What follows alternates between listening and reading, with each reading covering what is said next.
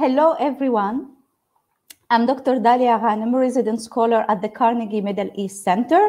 I am here and honored to be here because I am moderating this amazing panel talking and discussing women during the Arab Spring. And I am here with 4 amazing women who are going to discuss and debate this, the role of women during the Arab Spring.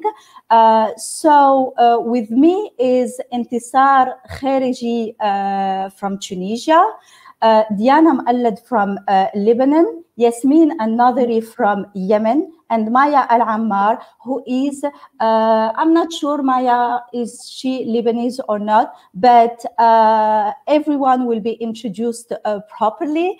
And I'm starting now with the main discussion. So throughout the Arab world, from Tunisia to Yemen, passing by Iraq, Lebanon, women have been key players in the Arab Spring, be it in the first wave in 2011 that started in Tunisia, followed by Egypt, Libya, Bahrain, and more, to the second wave in 2019 that arrived in Algeria, or started in Algeria, in Yemen, in Sudan, in Iraq, and in Lebanon. In all MENA capitals, women protested, took up to the street with witty and intelligent slogans, organized marches and local committees to debate, entered in hunger strikes sometimes, opened blogs, screamed, chanted, wrote, and stood next to their male counterparts, even in jails, and some even lost their lives. Some became icons, such as Lina Ben Mhenni in Tunisia, Tawakkul Karban in Yemen, or Mahienour El-Masry in Egypt. Others, the majority, millions, we do not know their names, but they have been there in the street of the MENA countries. They are mothers, they are soldiers, protesters, journalists, doctors, feminists, volunteers, and more. But above all, they are citizen women who are claiming or reclaiming their citizenship and the right to be full-fledged citizens. Today, we are here to discuss the outcomes of these fights that took up and shook up the region, to which extent women's rights and gender equality improved. Moreover, today, as revolts are reaching a stalemate, how far is this road to greater equality with their menfolk? Women sustained their male counterparts, but to what extent are they sustaining them? Women have sustained the Arab Spring, but it remains to be seen if the Arab Spring will sustain them. So today, we're going to start the discussion with Maya Al-Ammar. Maya Al-Ammar is a feminist writer, activist, and communication professional who had led nationwide feminist media campaigns on issues related to family violence, child marriage, personal status law, and the kafala system, among other topics. Maya is currently contributing to various media outlets as a journalist, writer, and translator, alongside her job as a media strategist for a non-profit organization.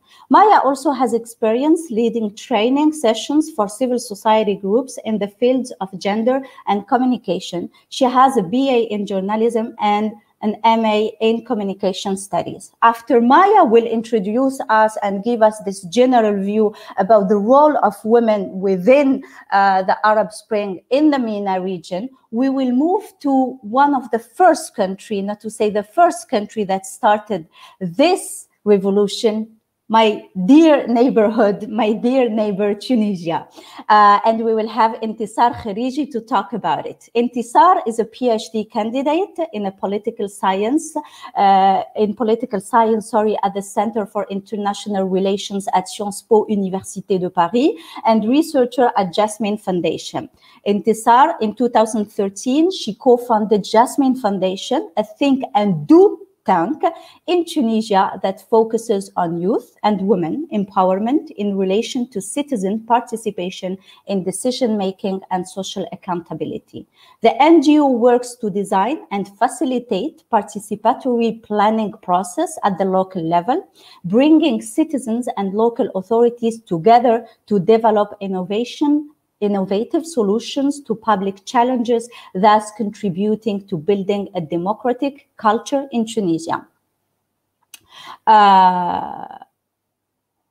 Sorry, am I on? Did I do a mistake? Yeah, okay.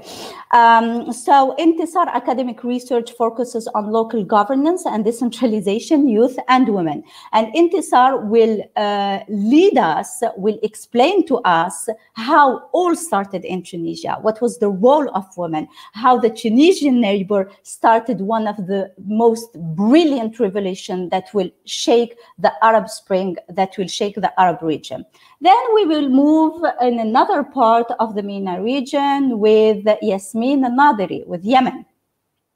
Yasmin is a Yemeni political activist and an expert in peace and security policies. She's the executive director of the Peace Track Initiative and the founding member of the Women Solidarity Network. Yasmin is working to create a space for women's participation in the peace building process. She led the Peace Track Initiative, women civil society delegation, who participated on the sidelines of Geneva Peace Consultation for Yemen in September 2018. And the last and not the least, my dear friend Diana Mhenni, who will talk about Lebanon. I want to say a special thank you to her. It's always great to have you, Diana. And why I'm saying that, because I am biased. I have been living in Lebanon for the 10 last years, and this is my country of adoption in a way. Diana is a Lebanese journalist and documentary producer, director with 28 years of experience in covering hot zones and writing and producing stories in the Middle East. Her war coverage included Lebanon, Afghanistan in 2001, Iraq in 2003, and Yemen in 2015. In 2017, Diana, along with two other founders, have launched Daraj.com, an independent media platform addressing controversial issues that are underreported in the Arab region. Daraj was the only Arab media platform to be part of Paradise Papers by ICIG. Diana is also a columnist and a media and gender trainer. So without taken too much of your time, we are going to start with Maya, who will give us a general view of what's going on, what happened, what are women fights, how did they lead them, what are their achievements, and what are their hopes. Maya, the floor is yours. Thank you, Dalia, for this wonderful introduction, and really an honor to be with these brilliant women around me today, and I've got a lot to learn from you as well. So I guess when we are asked as women and as feminists this question of hope and achievement, it's very difficult to answer, really. I cannot but start with the list of grievances that we have, the list of traumas that we have, the list of missed opportunities that we have post-revolutionary moments, and specifically post-2011 in Tunisia and then in Egypt. But I promise to end with a brighter note. In terms of grievances, I think we have to deal with the fact that as feminists, we were very shocked and even traumatized to see that the gains that we've made throughout the past decades were this fragile, this easily threatened. We found ourselves stuck in a gulf, in a rift between Islamists who formed huge parts of opposition movements and repressive regimes on the other hand. So on the one hand, right after the revolutionary uprising moment, we've seen how our rights to be in the public space, how our rights also to be protected, to be equal in the eyes of the law and society, we're extremely fragile. So the first thing that they do is after instrumentalizing women in the public sphere, probably for statistics reasons or for political ideological reasons. The first thing that these political groups, the fundamentalists, would do is basically to control them again in the private sphere. So these sort of gains were extremely threatened by the revival of old attitudes in many post-revolutionary moments in the region. And I think it's okay to say that we were sort of disappointed in many instances as women, and then we had to rediscuss very basic issues like child marriage again, our rights to wear or not to wear a hijab, anything related to education, even to freedom of movement. So these issues that have been taken for granted for years in many settings, maybe for the wrong reasons, but they were there as rights. We had to rediscuss them and re-question them. And then we still rose, I mean, against all of these systems in 2013, 2014, in Algeria in 2019. But you find yourselves instrumentalized yet again and another time, but this time by the military, by repressive regimes who oppress their people and basically forbid them to express any opinion and lead any political life or have any say in the daily questions and matters that rule their lives. So we're sort of stuck in this rift somehow. But I think that the way we've evolved is we broke this duality. The youth, I guess, and the young generations we've seen in Lebanon and Iraq sort of gave hope to the feminist movement again, that we do not want to be stuck in this rift. And I suppose that the young generation is now leading all the changes that we've always dreamed of in a brilliant way and in a very daring way.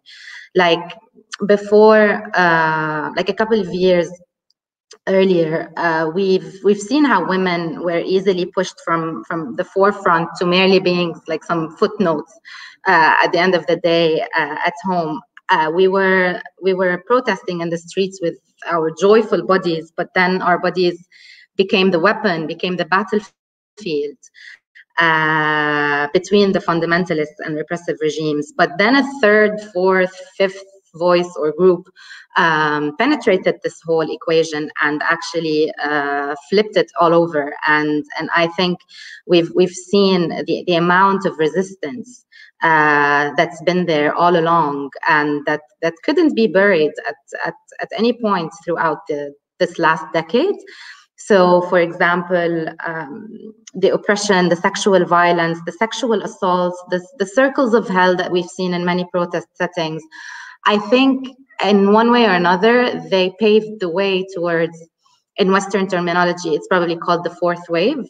So, but in our terminology, it's simply our awareness of our bodily rights. And I think that in one way or another, the oppression itself led us to actually claim it. I'm sure they didn't see this coming.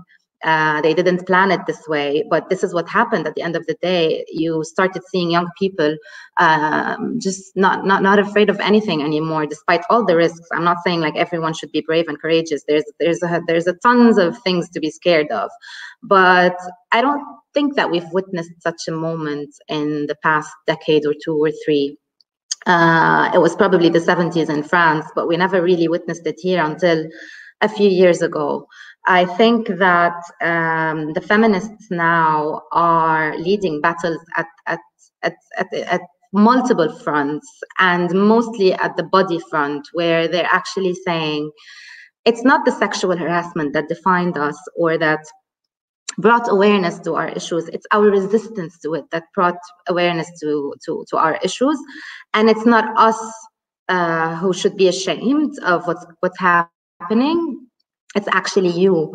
And in Tunisia, in Algeria, in Lebanon, in Iraq, in Egypt, and elsewhere, I think women have become much more vocal about these bodily rights and right to protection and to autonomy. Maybe to varying degrees. I'm not saying it's the same everywhere, but we've seen it as a movement spreading across the region bit by bit, and obviously because of the whole technologies we now own in our hands, and that's helping us raise our voice and amplify our issues and complaints, and just break this whole prioritization politics that always leaves our issues behind and tells us that first we liberate the nation and second you can subsequently enjoy your rights. And we know throughout history that this is not true. This has never been true.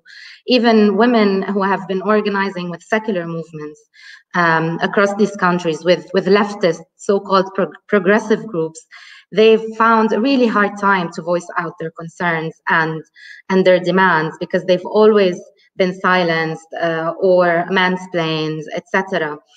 But those revolutionary moments, I mean, despite all of these grievances, they allowed these concerns to surface, and they allowed for feminist consciousness across the region to be formed.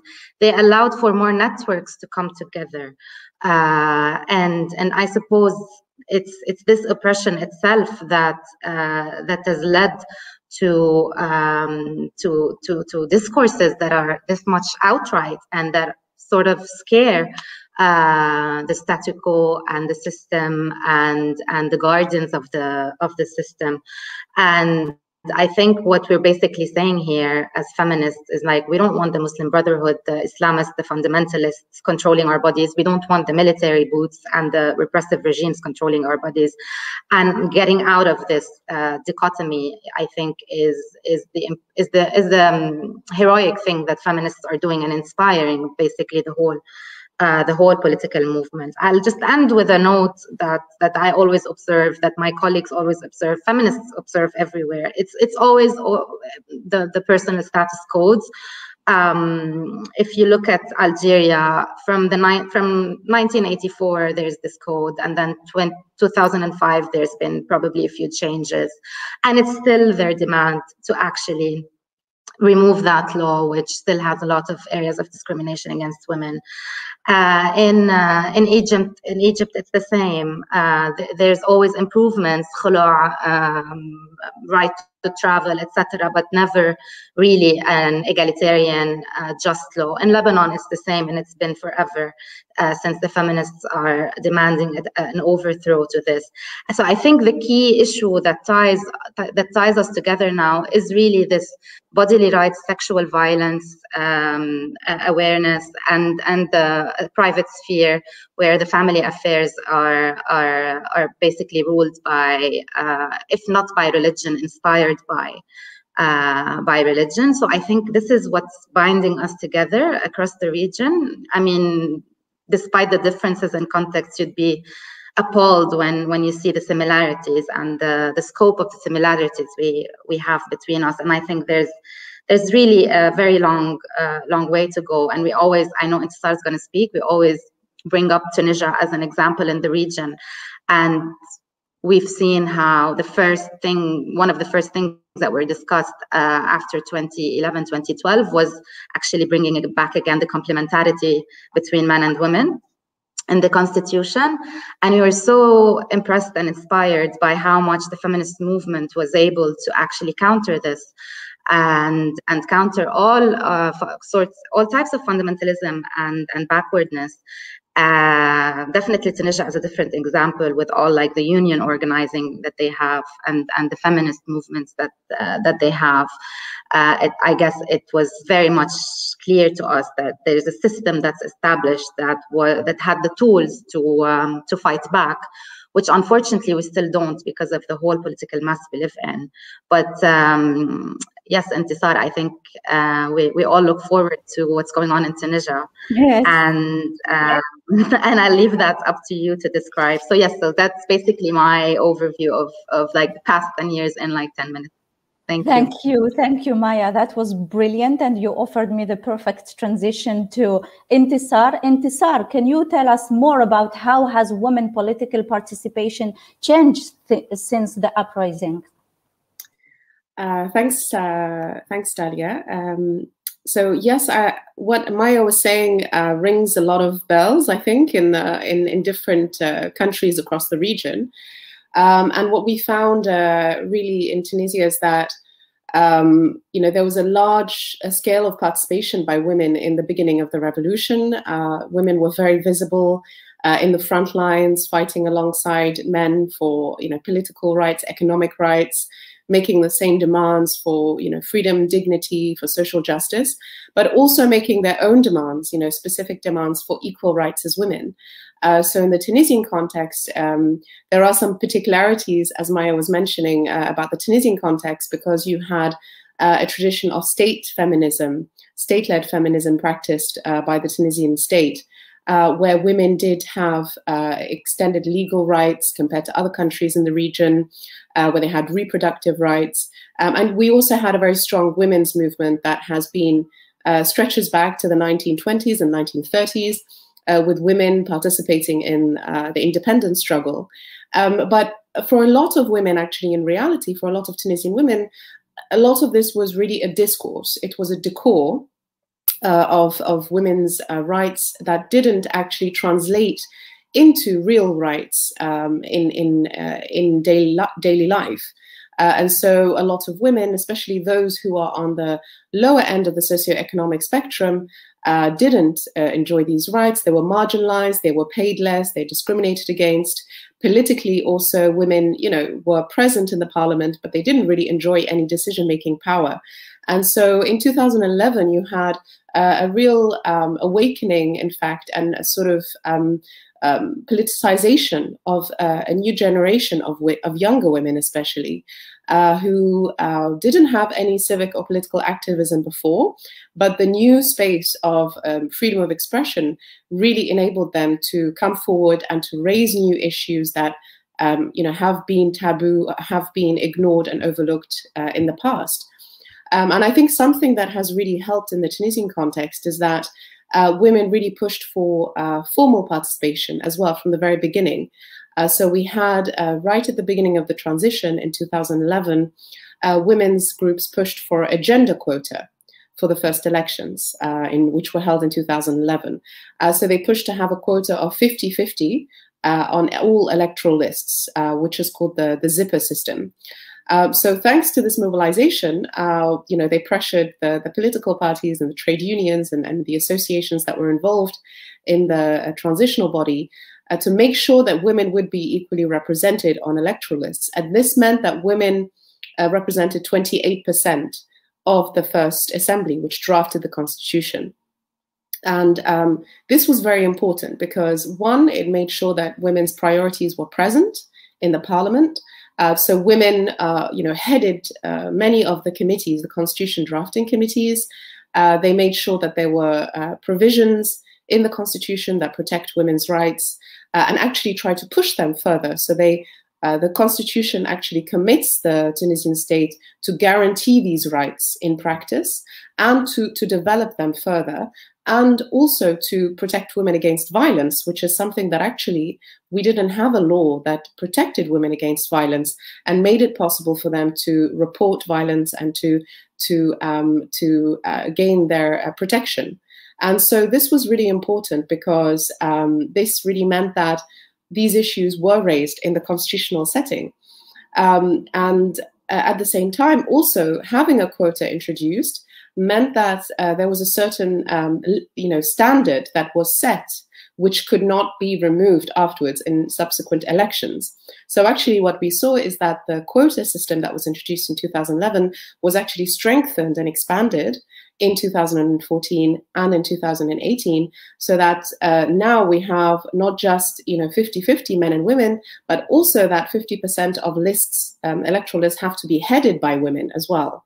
And so, a political party cannot just put all of the electoral lists headed by men. They have to make sure that half of them are headed by women.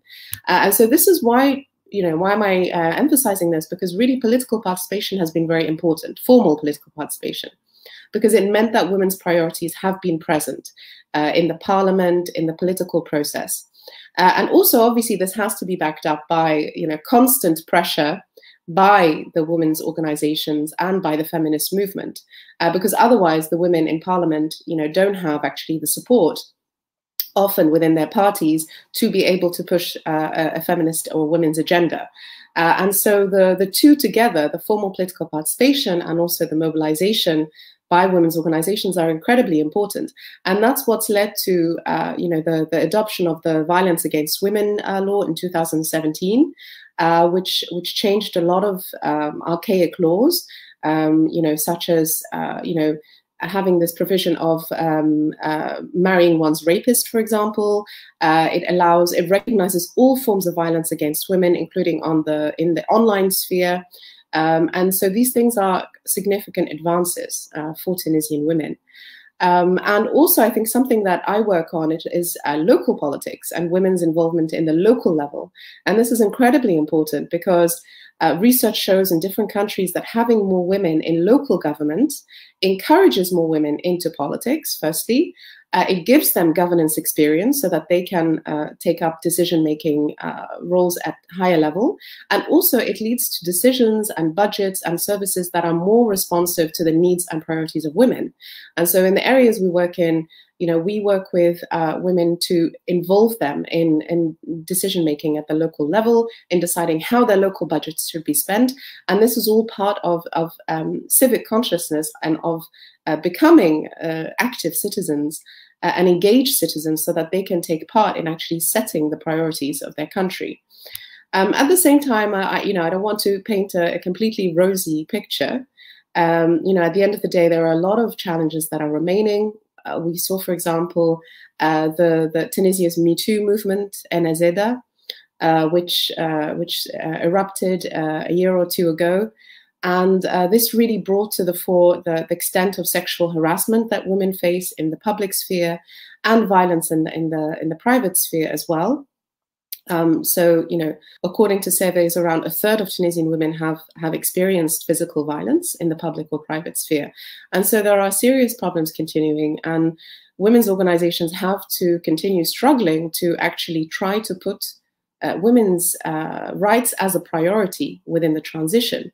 And this is particularly challenging when you have so many different challenges at the national level that women's priorities are often set aside. And so it's a constant effort and struggle by women's organizations. And I think also, we have to also think about which women are counted as well. And I think one thing that has emerged since the revolution is that there are many overlooked groups of women who are often not engaged in the women's movement and who are not addressed by a lot of women's activism. So one group in particular who have emerged as being more visible now are rural women who face a lot more actually violations of their rights, who are working in very shocking conditions, who are getting paid much less than their counterparts, their male counterparts. And so something positive is actually trying to also expand our definition of who counts actually when we are talking about women's rights, and trying to really expand these rights, their actual enjoyment, to a broader swathe of women. And so I think the situation we have in Tunisia of freedom of expression has created a space for women to come forward to raise taboo subjects that couldn't be raised before. And also it's created greater political consciousness among a swathe of women who were never involved before in activism. So it's really taken women's activism beyond a small core of veteran activists, and really engaged a lot more younger women as well into the struggle. Thank you, Intisar. That was brilliant. I couldn't agree more with you, but I, you're right when you say there is this growing political consciousness. I remember when I was in the street of Algiers and I went to what is called Le Carré Féministe, the feminist quarter.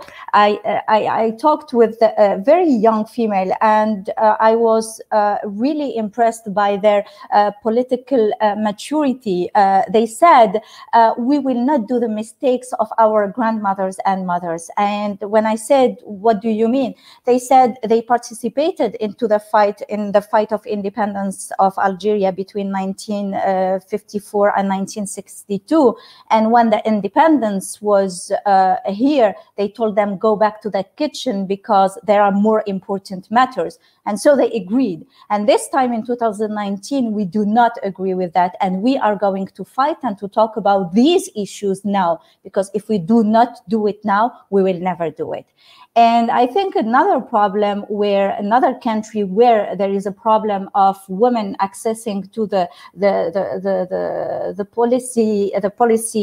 political arena and participating in peace process and government is Yemen. And I think Yasamin is going to talk about it. But Yasamin, in a few words, 10 years since the Yemeni revolution, where do you think that the Yemeni women today are standing?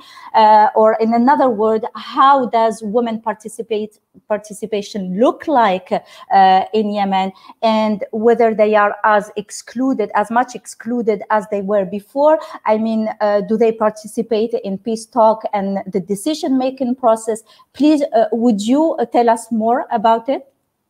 Thank you very much. I'm very thrilled actually to be today among these distinguished women.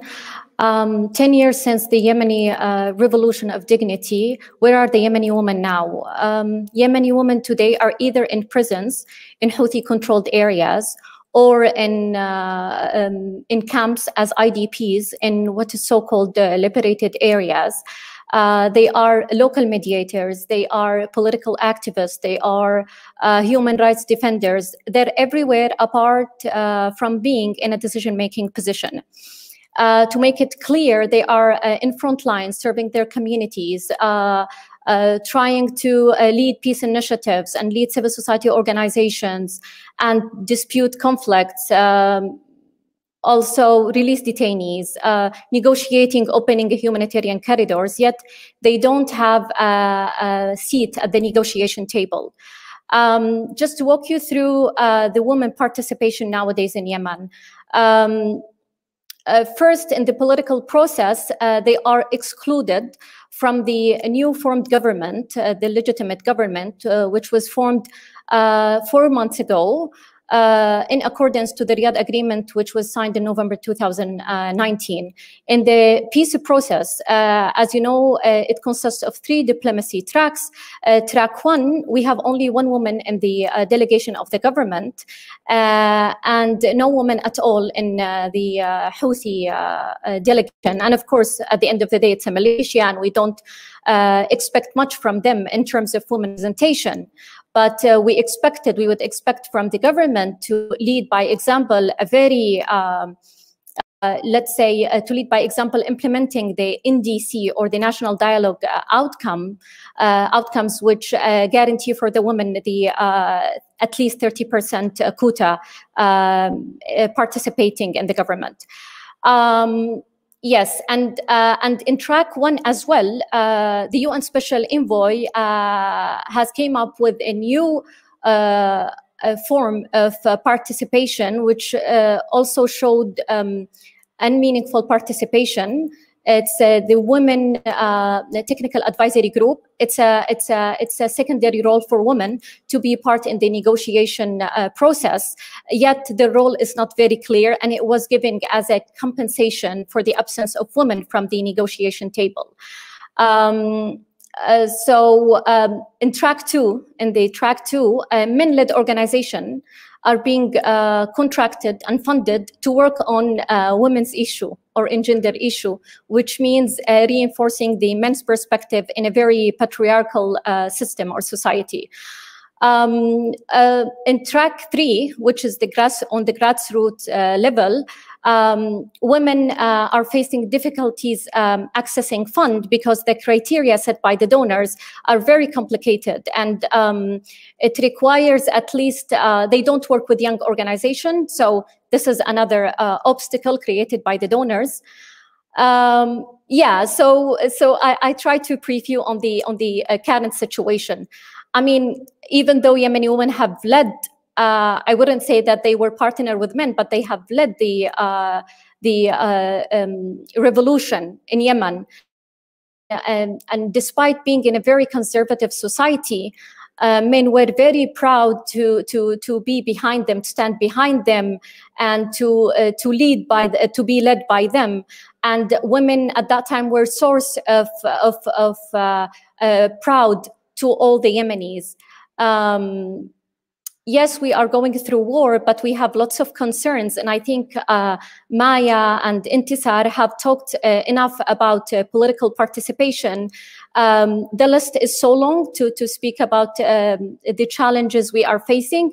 But what started in 2006 from the women who held many demonstrations towards and marched towards the presidential palace to demand quota for women will continue as it continued in the national dialogue. Thank you. Thank you for that. I think, yeah, many of these men, you know, they are very proud whenever we are within the revolution demonstrating, but when everything is over, they are also very happy to say, okay, you did what you had to do, especially that, you know, it's good for international media. Now let us do the serious job. I think the country that represents seriously that is Lebanon also. Lebanese women are strongly presented in public life, but they are still excluded from the establishment and political life. And Diana is going to tell us more about it and to tell us also about the misogyny among politicians and in the media. I mean, we've heard recently comments that, you know, upset all of us, such as, you know, a minister saying that we should cook during the weekend, or we should, yeah. So I think Diana is here to lead us and to talk about how women in Lebanon are very present in public life, but they are still excluded from the establishment and the political life. Thank you so much, Dalia. I'm so happy to be with you here today. As you just said, the world was impressed when the 2019 protests took place in the streets, and everybody was impressed with how Lebanese women were so much active in the streets, protesting, organizing, chanting slogans, facing the security. So the representation of women in the streets and the high tone of demands and the strong positioning of them in the streets really reflect the vitality of Lebanese women in general. Unfortunately, this presence, the liberal side of Lebanese women presentation, is not reflected on the political spectrum. Lebanon ranks very low when it comes to gender gap discrimination against women. We don't have real political presentation within the legislators, within the ministers, etc. But because of 2019 protests, the politicians started wanting to prove, well, we want to have women presentations, although it's just plastic one, not serious presentation. But they are now putting on the table that we should have women presented in new governments and new elections. This is not to solve a problem, of course, but there is a recognition that what we have seen in 2019 should be reflected on the political side. Now, when it comes to laws, when it comes to social norms, we find a huge discrimination. In particular, when we talk about personal status law. Why? Because Lebanon is based on sectarian sects. The political system is a sectarian political system. mainly when it comes to status laws. In Lebanon, we have 15 personal status laws that, in general, all of these laws discriminates against women in custody, marriage, divorce, early marriage, of course, nationality. Lebanese women cannot give nationality. So the real struggle that Lebanese women are going through nowadays is to try to change these laws and have more modern and civic laws that equalizes between men and women and between women themselves, because these laws discriminate even between women from, let's say, the Sunni sect and women from the Shia or Muslim and Christian women. So in a nutshell, these laws are the core discrimination against women in Lebanon, combined with misogyny, with norms, with perceptions that are inherited from back ages, where it discriminates against women in pay and in media and so all sorts of social and political aspects of life. You've just mentioned how women are being portrayed in political life and in media. You know, in Lebanon, we have a bit of vital media presentation. Again, yes, Lebanon has a more liberal approach, more vibrant media landscape, more freedoms. We have active life in Lebanon. But again, within this positive side of it, we have so many negativities. Part of it is how women are being harassed or addressed or treated with a misogyny approach. You've just mentioned, Dalia, the example of a politician.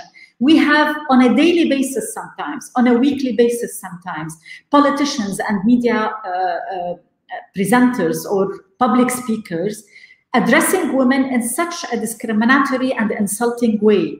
The latest incident was when a sexologist was invited on screens to talk about sexual life, etc. She was mocked. She was on a huge scale, whether on the television itself, on media landscape, or in social media. So we have a daily struggle when it comes to women issues. The perception is still distorted, and this is something we need to address by laws and by social education. Again, but to be positive in a way, I'm very much impressed by the feminist movement we have in Lebanon. People like Maya, who is present with us today, went to the streets, protested, chanted, faced the security people, also are trying to group themselves and having their voices heard. And this is having an effect. I like one of the examples that when you use social media, when you use public sphere to try and campaign for a real cause, sometimes it really brings a result. In the first days or weeks of the pandemic, when there was a lockdown and the government officials tried to subsidize some products to help the people face the pandemic, they excluded sanitary pads for women, but they added the razors of men. And that created a huge backlash, led mainly by young feminists and by young men and women who believe in equal rights for society. And this tiny example, and of course, the governments acknowledge that. It's true that later on they tried to manipulate it, but the embarrassment it caused for politicians that they did not recognize this is very important part of every woman's life in Lebanon, brought them really shame and backlash from the community. I'm giving this example to say that we have an active civil society and feminist movement in Lebanon, and feminist groups and human rights groups. They are all trying to form a strong public opinion that is trying to counter and to attack all the discriminations that are taking place. It's not an easy path. It's a long and sometimes very hard path that we're going through. But I believe in the strong new feminists and activists that are presented in Lebanon. And the road is, I mean, it's our right, and I think we will reach a day where we can see Lebanese women not just presented in a media landscape, but also in reality, in law, in political atmosphere. And this is why I believe in Lebanese women and their ability to counter all the injustices that we are facing. So this is in a nutshell. The path is still long, but I think the slogan that was once carried, نحن لها, and I think the Lebanese women are really up to the challenge. Thank you.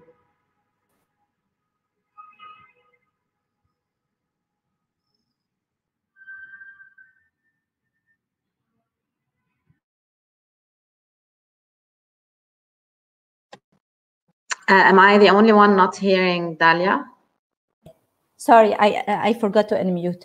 I was saying thank you, Diana, for that. And I definitely agree. You know, there is such misogynistic values that are so present. It will, you know, we will need decades. For instance, in Algeria, they introduced the laws of quota, which is a good start, but not enough. And then when the legislative election came, we were shocked. And I was shocked as an Algerian citizen and a woman to see that the women represented in the list of some parties, they didn't have a face. They put a flower instead of the face of the candidate. And, you know, on social media, many people said, yes, that's okay, because it's our culture. We shouldn't show the faces of our women. And so this leads me to the question of violence, be it symbolic violence against women or physical violence. And I think physical violence has been, you know, domestic violence has been exploding in throughout the world, of course, but also especially in to paraphrase Valentine Mugaddam, the belt of patriarchy that the MENA region represent. And in Algeria, for instance, we had a phenomena that is starting or becoming a public health issue, that is femicides, violence against women, women being murdered by their male counterparts, be them their kids, sometimes their father, and so on and so forth.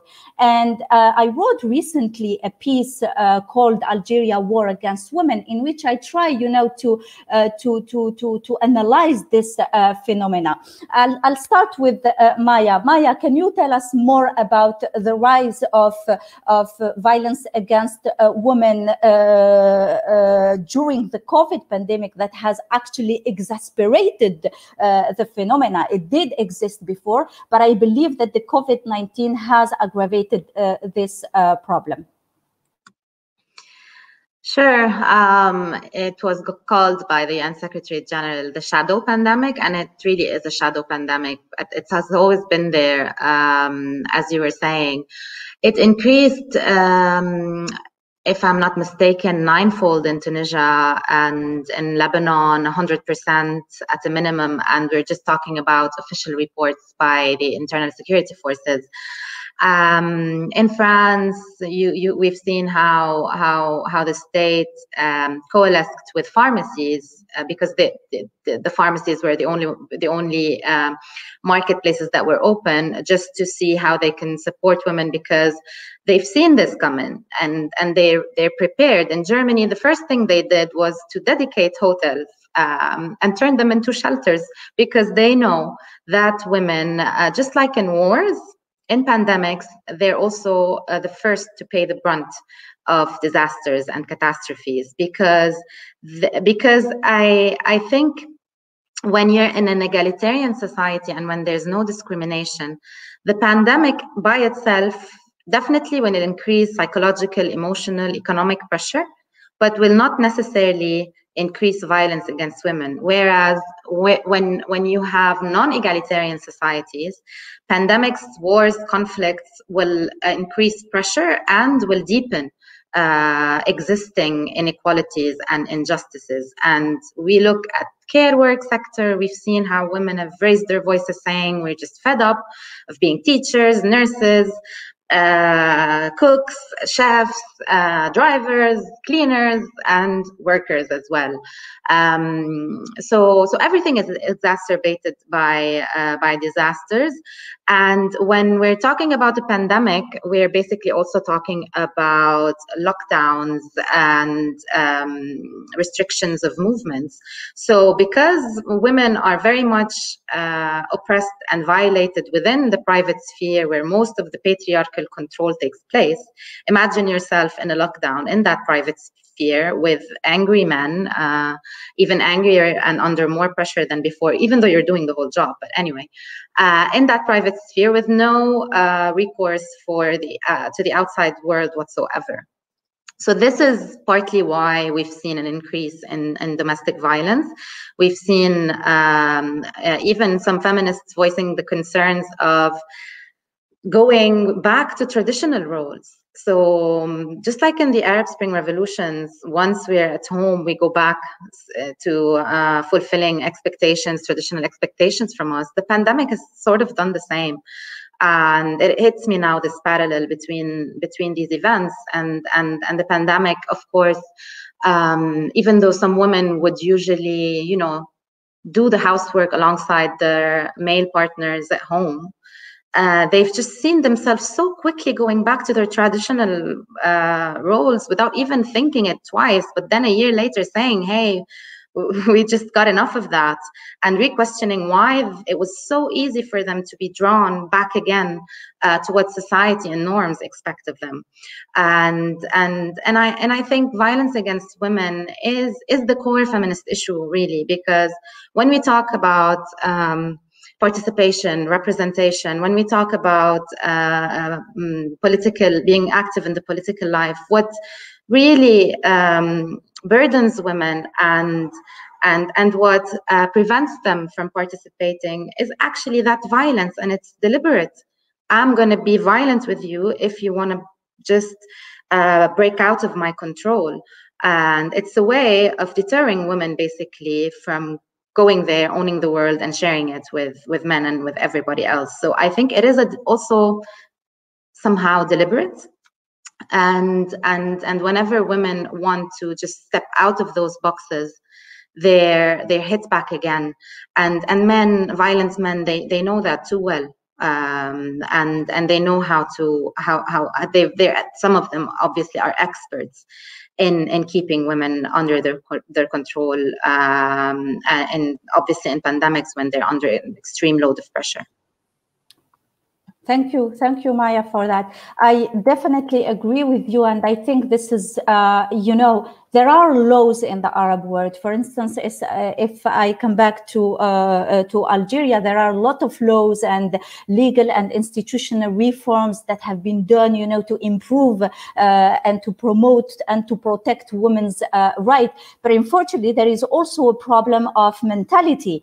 For instance, in Algeria, corporal punishment of women by their husband or male relative is widespread and accepted by society. I remember, you know, as you know, it's accepted as a form of I would say a method of discipline. There was this video, an AG plus video, a poll that was made a few years ago, maybe 2 or 3, in which that stated that 60% of Algerian women accepted to be disciplined by their male counterpart. And this is in itself, this is a way you can see how actually patriarchy is embedded within our, you know, is internalized by women in the region. And this is a big problem. And, you know, there is also the problem of stigmatization and hostility from society, but also from police enforcement towards women. How many women entered a police station to, you know, to file a complaint, and they were, you know, just convinced by the police officer not to do so. So anyone want to jump in, or yes, Diana?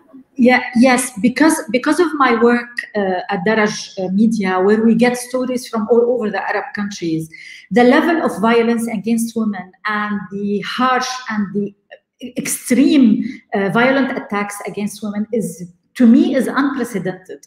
We are dealing with cases where the society or the family are trying to cover up. Yes, it has been there all the time, but because of the pandemic, because of the economical and political situation, nobody is talking about it. Unfortunately, whenever you are in a crisis or in a war, they consider that women's rights is a luxury. Don't talk about women's rights. We have to address violence, we have to address war, we have to address economical situation. So as Maya said, as the international report said, it's a shadow pandemic. The level of violence have become really, really scary, that nobody is really giving a shit. I'm sorry for, excuse my word, but this is really very alarming. Addressing the violence that is amounting against women all over the Arab world. It's not only Lebanon, it's not, the cases are horror, full of horror. When you hear what happened in Egypt, in Jordan, and Palestine, and it's all covered.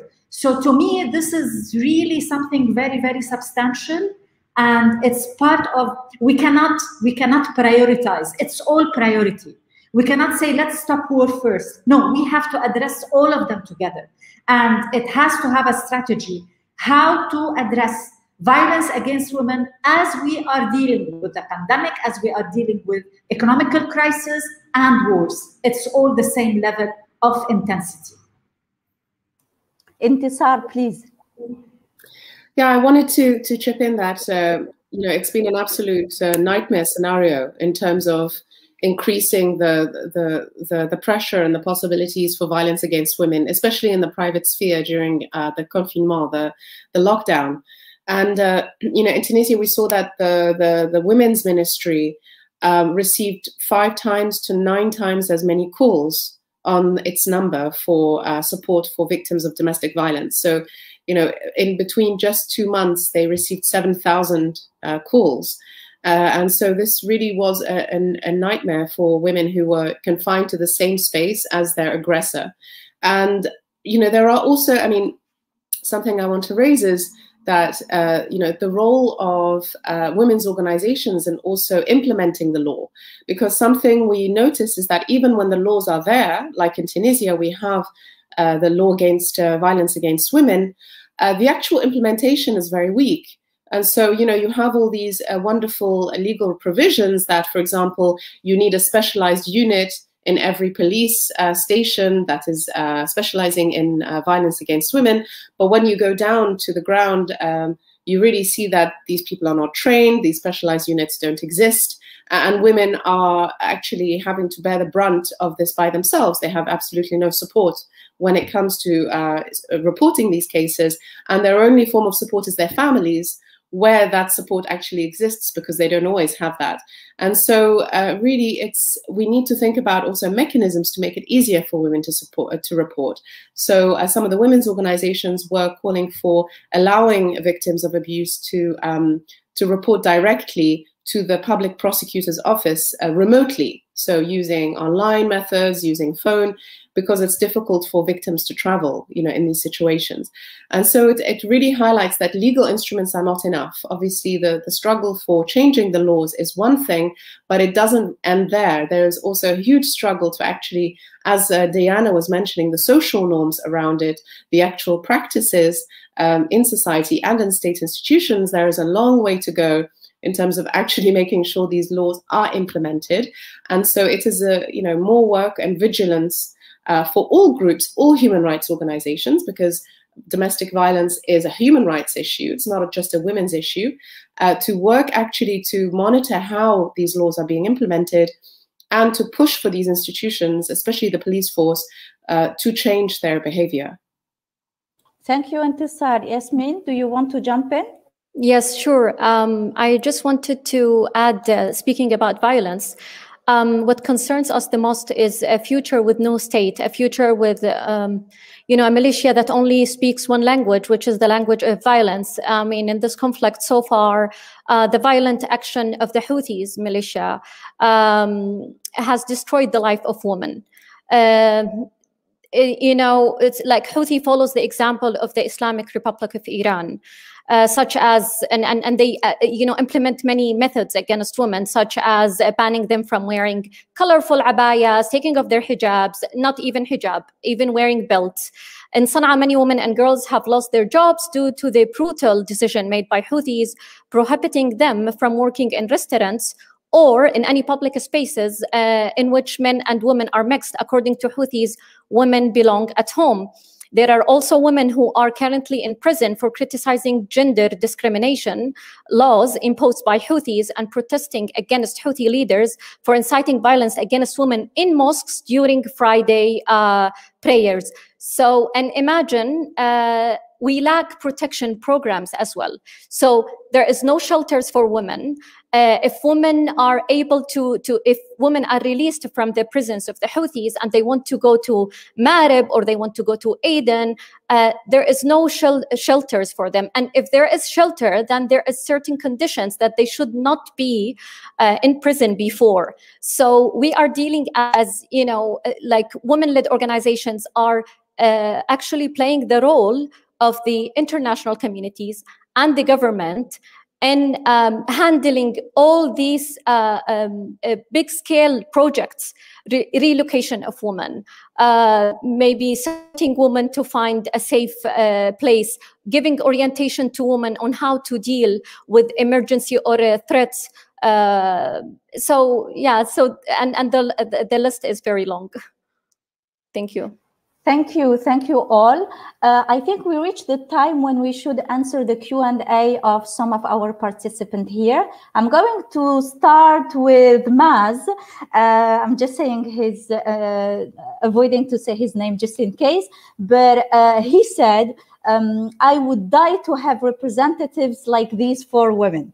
And I am a man. Aren't we primarily deprived of proper representation? And if yes, is female emancipation part of our overall struggle? So who wants to jump in? And please notice the compliment, he would die to have representation like this one. No, don't die for anything, I guess.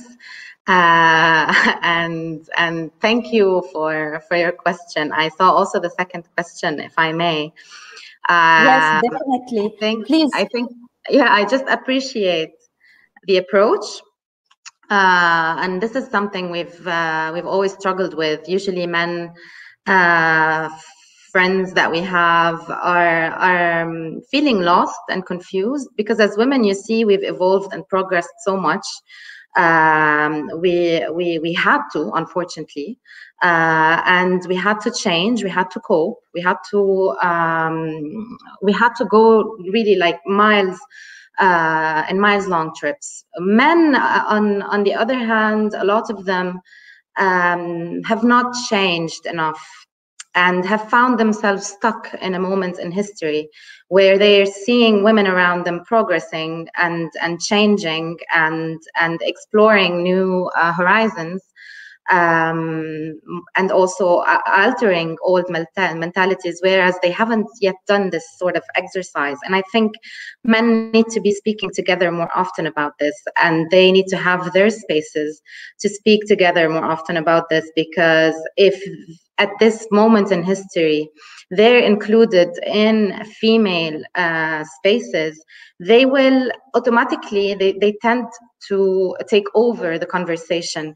because of this whole heritage that they have when it comes to taking over the space, and the sort of confidence that they have, and also because of safety concerns, which a lot of women have. So I think what men can do is to start thinking about what role do they see for themselves in these constantly changing times and contexts, and what will they do to actually be coping with those changes. And definitely, in my opinion, men can be allies, and they can surely support women's movement. They don't have to call themselves feminists. They don't have to say that that you know, nothing will ever be done without them, and thinking that, you know, they're the center of the world. I think it's okay to step aside for a little bit, for a little while, reflect, see what roles they want each and every one of them for themselves, and how to support the feminist movement. So definitely, yes, we're deprived of proper representation. We lack democratic representation overall. But just imagine that women, even when mostly male figures were represented, they've always been underrepresented. So we live this misrepresentation doubly. First, because we're not represented by the political parties and groups that we wish to be represented by, and second, because as women we're also not represented at all. So we share that that feeling, of course, but we share it doubly. Anyone else? Or should I switch to another question? Intisar, do you want to jump in? Yes, please. Sure. I really appreciated the question as well, and I think it's incredibly important. And I think it is important for men to take responsibility. You know, I think you know, one of the debates that happened in Tunisia around, you know, sexual harassment and Me Too is that there is a societal responsibility. You know, this is not just something for women to carry and to complain about, but it's actually a societal problem. And I think that also men are losing out from a patriarchal culture, because patriarchal culture limits men to particular roles as well and restricts their expression. And so actually, you know, everybody loses out. It's not just women. Men also lose out on having partners who are, you know, able to participate with them fully, to be alongside them in different contexts. And so I think the first thing is for men also to listen to women, to hear about their experiences. You know, it's a form of injustice, just like any other form of injustice. And so if you were seeing a group of people who are facing a major injustice, it is our responsibility to actually listen to their experiences. And it's even more shocking when it's half of society, obviously, not just a minority. And so I think a good starting point is to, you know, talk to those women around you and actually listen to their experiences, because often that space is not available. And that is a good starting point, I think, for, you know, thinking about what men and women can do together. And I'm, you know, I was impressed with some experiences I had in Europe with African feminists, that they are actually very inclusive of the men in their societies. And I think that's very important. Men shouldn't understand feminism as being anti-male. It's actually, it's an inclusive, you know, approach. And men can also play just as an important role in that as women. If I may add, Dalia, of course, what have been said by Intisar and Maya, I fully agree. But patriarchal structure is not limited to men, and this is something we really need to address. Sometimes the defenders of the patriarchal system are some women and some wicked groups. I remember when we started discussing civil marriage in Lebanon, we found some radical groups are organizing women partners from their group refusing to have civil marriage in Lebanon from a so-called women perspective. So they are trying to put women facing women who are refusing having civil marriage or civil codes in Lebanon. So it's really a mentality. Unfortunately, some women are being taught that this is their positioning in the society. So you are facing a mentality. It's true, it's adopted by majority of men, but don't undermine the role sometimes of a mother or a sister or a mother-in-law or the family structure that enhances this mentality and discriminates double against certain women. It's really hard when I see a woman standing against herself. So really we have to be very, very careful when we are addressing this mentality. It's a structure that is taking everybody in on its way. So this is something I just wanted to point out. Yes, definitely. I agree with you. And sometimes, you know, to say it bluntly and to be provocative, I would say we are our worst enemy sometimes, because we just internalize this mentality and this patriarchy and this misogyny. So we reach the point of, some women reach the point to find it normal between quotes. And so Katya asked, can men ever be included in this conversation? Would we ever have a mature men, or will we be looking at hidden agendas and masks? And Katya continues with another question, and I think this one is for Yasemin. She says, I saw Houthi fighters wearing women dresses. How did you feel looking at Houthi cross-dressing? Any female thoughts on this, please? Well, I've read the question, and I'm not really sure if it was a video I seen for young men wearing dressing like women to be able to sneak into some areas where the government, under the government control areas. I think it was to Marib.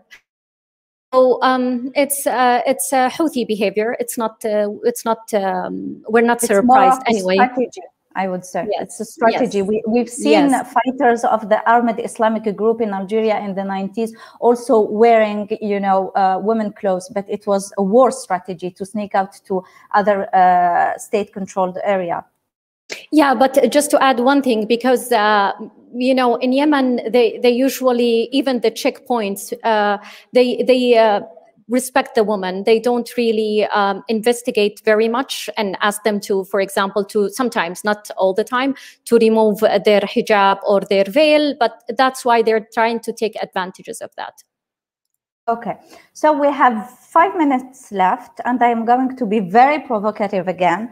I read a few months ago in Le Monde a report that was basically, assessing gender equality in the world, and it was saying about pretty evolved, I would say, countries such as, Sweden and Denmark, that even in this country, we need to wait 50 more years to have a perfect, very balanced gender equality. So Yasemin, Diana, Maya, Intisar, in a few minutes.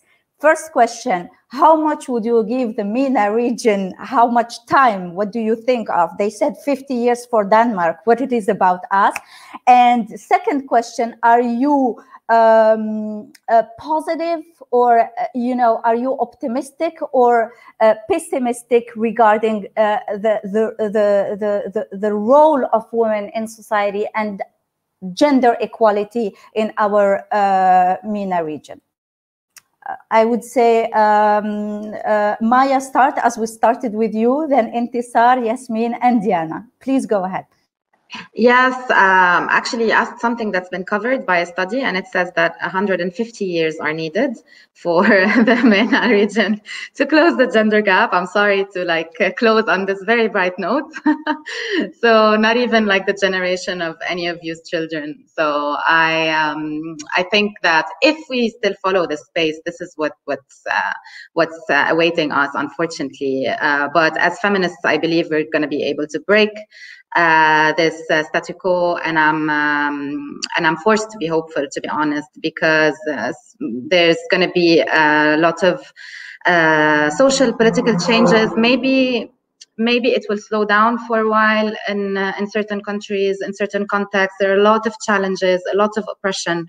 I mean, hearing Yasmin and really about and countries and conflicts, I think, in Lebanon, maybe we have social unrest, but not necessarily yet to the level of armed conflict. But if we look at Syria, if we look at Yemen, it's not promising at all, and it's the probably the fall down of the nation state we've dreamed about, where we have the secular nation state that will come and protect our rights. This is in question now, and it's definitely going to affect us as women. And so, yes, I think that there's going to be a lot of challenges ahead, even in Sudan, where they've announced themselves as a secular state. I think they still kept the personal status codes as is. They haven't really changed it as women expected.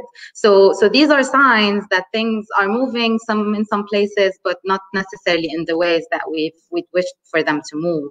But they will move. They are moving, and I think that with a little bit of patience and hope, really, in this young generation that we're all celebrating here, and the vibrant which Diana used to describe the feminist movement, I think this is where we're going to be investing in the next few years, and I think miracles will just happen. We can't hear you, Dalia. I said, thank you, Maya. I think we have one optimistic here. Next, Intisar.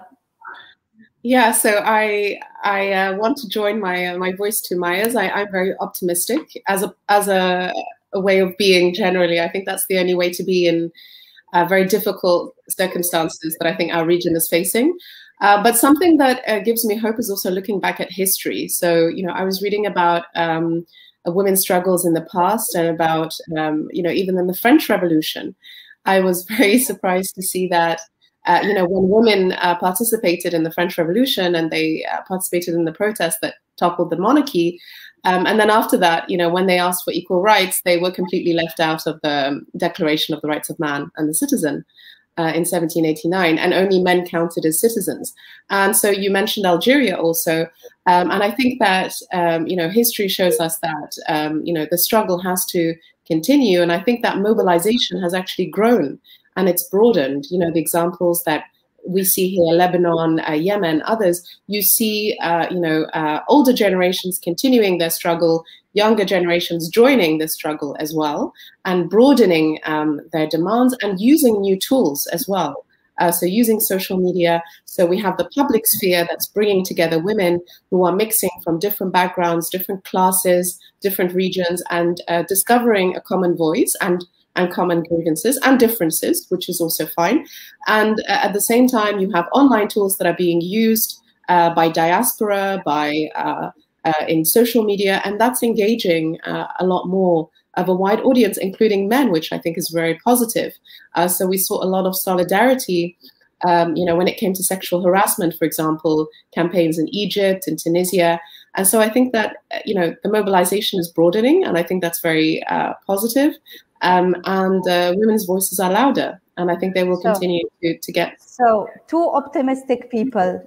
What do you think, Yasamin and Diana, in a few seconds?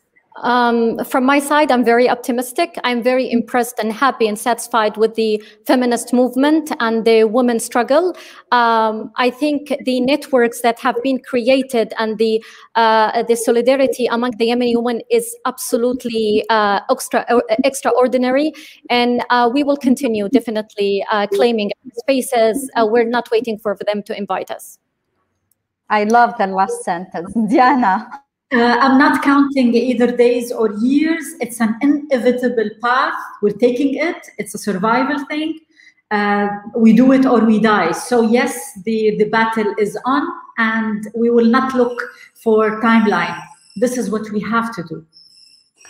Well, thank you for this. I think with women like you, we will definitely do it before 150 years. Thank you again for being here. It was really good. It was amazing. Thank you again. I hope you you enjoyed it as much as we did. Thank you, Diana. Thank you, Maya. Thank you, Intisar. Thank you, Yasamin. And it was really a great pleasure for Carnegie Middle East Center to host you today. Thank you again. Thank you so much. Thanks. Thank you. Thank you. Thanks. Bye-bye.